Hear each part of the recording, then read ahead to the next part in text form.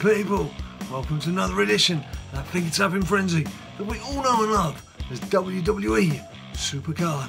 Me, Big Jim, here at BadLadDad HQ, and it's a tasty Tuesday here in London. It's been a very sunny London, very sunny over the weekend, and that weather's continued, and long may it continue, because we don't get too much of that here in the UK. And it's Team Road to Glory. It's what we're marching on right now. But before I do any of that kind of thing, some Team Battleground rewards to collect. Another Team Battleground win for Team BadLadDad. Some of the team, like Pod for example, has not had a single WrestleMania 34 card in 10 attempts at opening a TBG pack. I've been fairly fortunate. I've picked up 2 or 3. Ninja Boy has picked up yet another one. I can't quite remember who's got now, but he's got himself another WrestleMania card over this weekend. But I've waited to collect mine, save it with you guys, so we'll do that shortly. Just to tidy up some business, because I've not spoken to you for a few days about SuperCard. The old Ring Dommy Dim Dom, I did my 5-card trick, Ring Dommy Dim Dom, and worked my way through to Dolph Ziggler, because Dolph will give me a pro.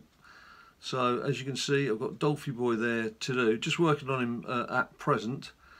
And not too far away there, as you can see, so he'll be pro'd up shortly. And also I managed to pro the Jimmy Uso that I had, so in general things are looking quite good, not too bad. It has to be said, Jimmy Uso hasn't played any matches yet, but you can see how bad all my other non-event WrestleMania pros were. Big Carl, even bigger Luke, and the big boss man Shane O'Mac, who are paled into insignificance, having played all their games. They're fully powered up and charged up and everything. And Jimmy Uso's just leapt in straight in number 1, the non-event cards. So I've got a feeling Dolphy Zig's not going to topple him off that perch. But we shall see. See how we get on with Dolphy Zig. And also, just with some other business, Chambre d'Elimination. Have I got? No, not from here actually. It's from the daily ticket store. Let's just have a bit of nonsense, bit of fun and nonsense with this. Just get this over with. The daily torture. Well, it's not quite daily, is it? Every 2.5 days. Yes, there we go. It's nonsense. It's rubbish. Taker. Okay, yes, which we've had before. So it's not even something new for the catalogue. I'm not going to bother with the 10-pack. Not worth it with the 10-pack. Right, enough blethering. Very quickly, just to say, I appreciate you all want to join Team BadLadDad, and I'm sure that that's yet more messages saying, can they please join Team BadLadDad? And just about all of these messages are, please can we join Team BadLadDad? And I'm afraid the message is the same, which is we have a regular team of 9 players, and it's a deliberate tactical choice while we're playing with 9 players, which is serving us in good stead. And we're not going to kick off that path for the time being. If there is ever a place available on Team BadLadDad, you will hear about it on Twitter and via the medium of YouTube, and I will let you know, and then there will be a chance for someone to join. But until then, until I actually say there's a chance to join, please, it's just not worth it. I'm answering 20-30 messages a day just saying, like, I'm sorry, there's no room at the inn. So I'm just saying that again publicly so you guys know. So here we go. On the note of a 9-man team, and again a comfortable win against Super Friend. I'll be your super friend.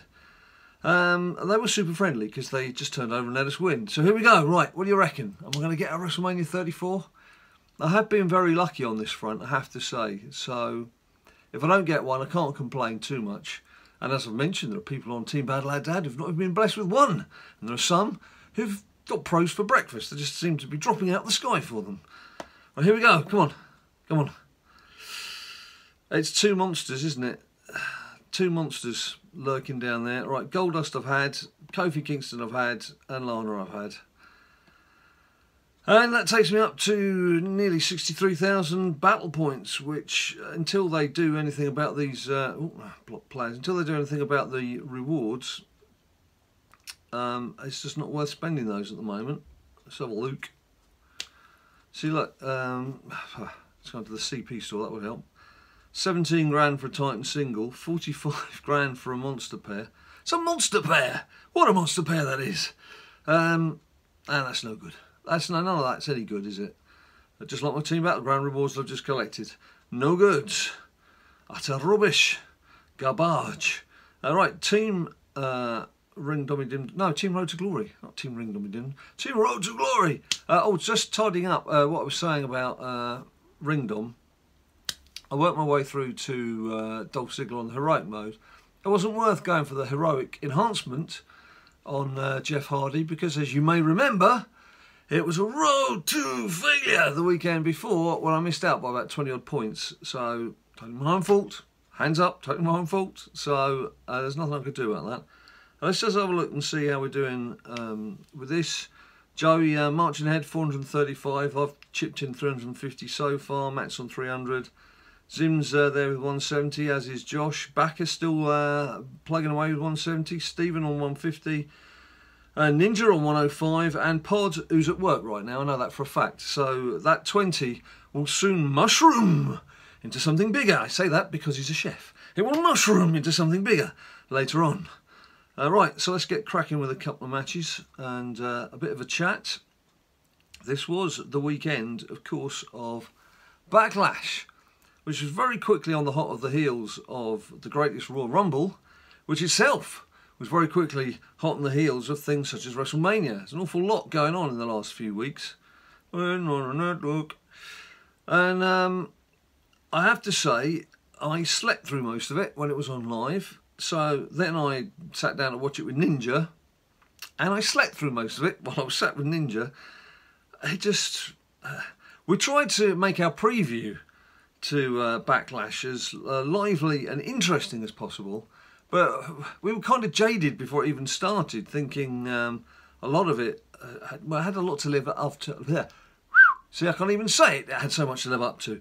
It had a lot to live up to after the greatest Royal Rumble. And it palpably failed, I think, is a fair assessment. It wasn't a good show at all. And I'm not trying to Roman Reigns bash too much, and there's plenty of people who are happy to do that. But what I don't understand is when you've got a title match, such as AJ Styles against Shinsuke Nakamura, which should be headlining, and Roman Reigns, who's headlined the last 69 WrestleManias, Roman Reigns is headlining again in a match with Samoa Joe that was just a match.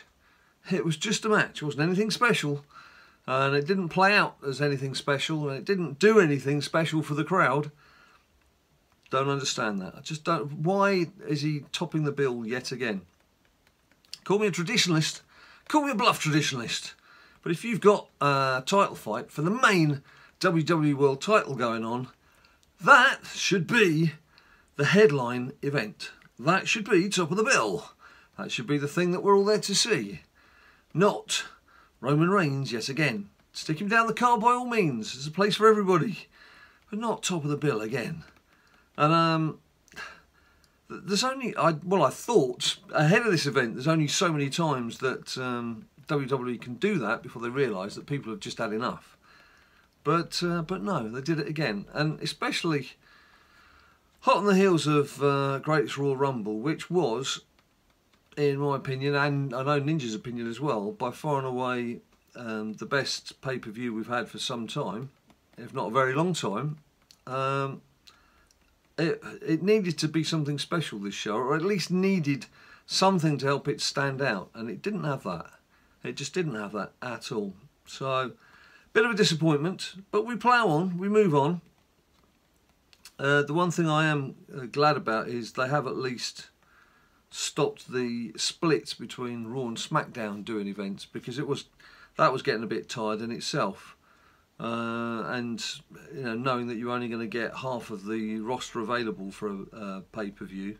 And I don't know if that had an effect on viewing figures. Maybe people answered by keeping their money in their pockets, and WWE realised there was a dwindling audience for the pay-per-views. I don't know, it'd be interesting to see some figures, wouldn't it? Just see how many people have been coughing up the dough since they had split SmackDown and Raw again. So anyway, the important thing is they're back together, holding hands, back together, and that's a good thing. And you would have thought on that basis they could come up with something a bit better than they produced at Backlash. But never mind. We'll allow them that one. We'll allow them that one simply because Great Royal Rumble was so good.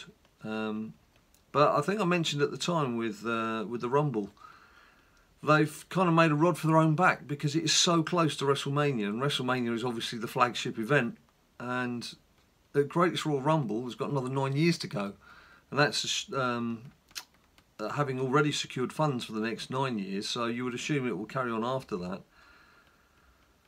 And if it has the same level of quality about it, then that level of expectation is going to be there from us as fans over the next few years for it to be a damn fine show. And so close to WrestleMania, that's a lot to try and put together. With WrestleMania, they obviously have a year, and I know they're tweaking things right up until the final hour, let alone the final day, but there are certain storylines that they're working through that are due to culminate and play out at WrestleMania, and they're going to kind of need to keep something up their sleeve now for Greatest Royal Rumble, otherwise that's going to start falling flat too. So it's going to be interesting to see how year 2 of that goes. Won't it? I think it will. I think it will. On the SuperCard front, I did get, I played on Team Event till about 3 o'clock this morning, simply because I knew I was due a pull. I don't keep a count, just got a rough idea of when it's due, and I did indeed pull Mr. Rusev. So he's become my latest grab. I got one pull during the course of Ringdom, which through gaining 5 cards of Ringdom event itself, it was a bit of a shame to just have one pull, but I got Kevin Owens, which isn't too bad a card, so I got him to work on too. And naturally getting Dolphy Zig has given me this pro to add to the collection. Already WrestleMania plus, but it's for things such as a Road to Glory. What I need with Road to Glory on the individual what I need with Road to Glory on the individual front is I need to boost this female deck. I need to boost my females. That's what's letting me down here. So I'm still WrestleMania plus, even adding in Jimmy Uso, and I'm pretty sure that if I add in Dolphy Zig as well, it's not going to push me up. Probably push me past the eye of WrestleMania. Yeah, the important thing is these females. I've got to get myself a female pro at WrestleMania. That is the target, is the plan, and actually I've got some headway towards King of the Ring here. Come on, where are you? Where are you? Where are you? 1-0 up in my semi-final here. It looks like it's a close one against Luis. So there you go. It'll be interesting to see if I can get myself in the final and indeed get a win and indeed pull myself a single female. Because you all know I love a single female. So there we have it, people. Thanks ever so much for watching. You know the drill. If you like the video, bung a few likes down below. Don't forget to subscribe if you haven't subscribed, and turn on the little notifications. Click on that bell. Click on that bell, and that'll let you know when the videos are coming out. And there's all the usual social media. There's Instagram, there's Facebook, there's Twitter. Until I see you next time, what are you going to do? You stay cool.